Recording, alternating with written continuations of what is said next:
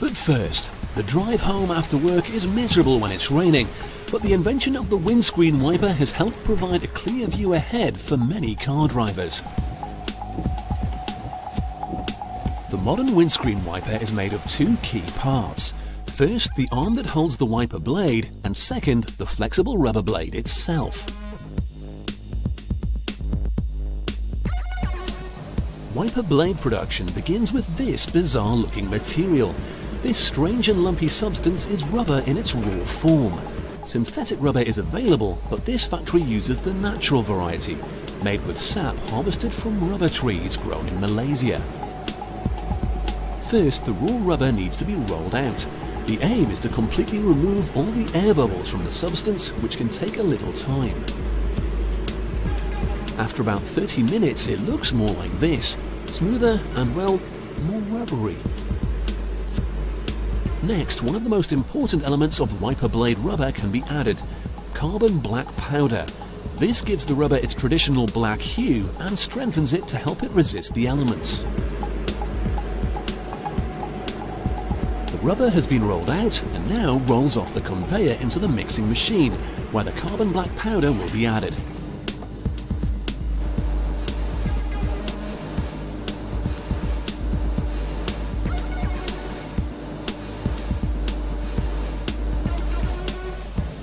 What emerges from the mixer looks a lot more like the traditional rubber that we would recognize.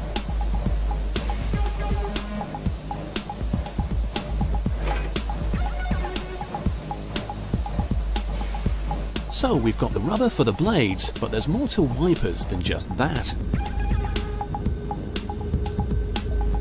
The next step is to build the arms that will hold them and carry them back and forth across your windscreen. They're made using this sheet steel. It's fed into this press, which is very accurate and wastes very little metal from the roll.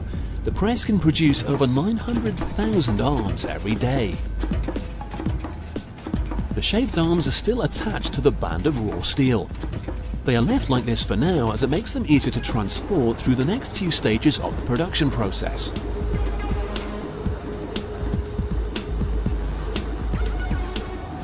The wiper's job is to clear your windscreen.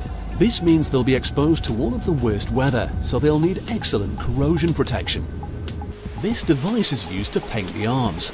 The particles are electrostatically charged using 80,000 volts. The water curtain keeps the painting area isolated by filtering excess paint out of the air.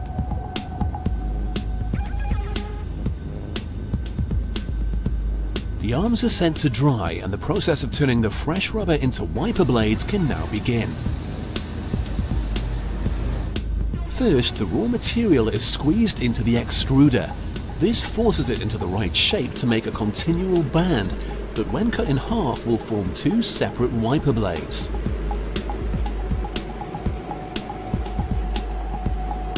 Now, like this, there would be very long wiper blades, but this is only the beginning of the process.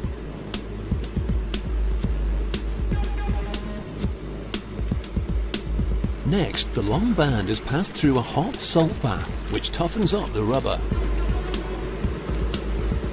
And now the band is cut to size. This factory produces wiper blades for a wide range of vehicles, all of which need different model windscreen wipers. With the blades cut to the right length, the two parts can now be separated. A spinning guillotine splits the band in half perfectly. And the result is a fresh wiper blade.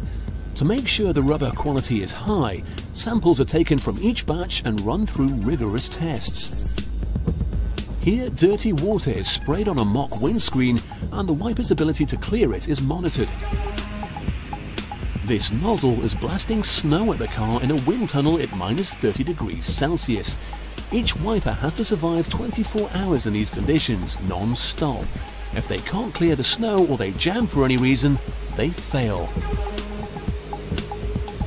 The engineers use this time to assess the design of the wiper blade arm as well as the unit's performance. When they're satisfied the blades and arms are up to the task, the engineers will start assembling them.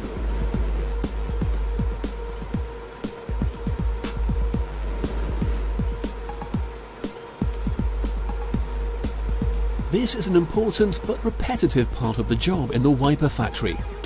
Her task is to feed fresh blades into the machine so they can be joined together with the arms. The robotic carrier will slide the holders over the blades and clamp them into place. The new units are then sent past a camera linked to a quality control computer. Human eyes are also used to check each new set of wipers that emerge from the machine.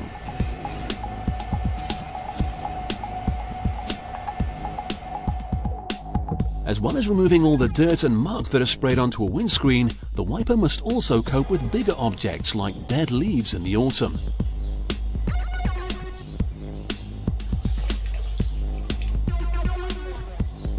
Then there's excessive dirt from a muddy excursion.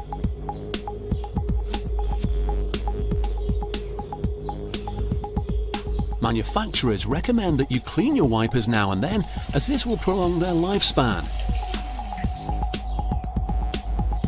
And a squirt of window wash will keep your view clear, whatever the weather.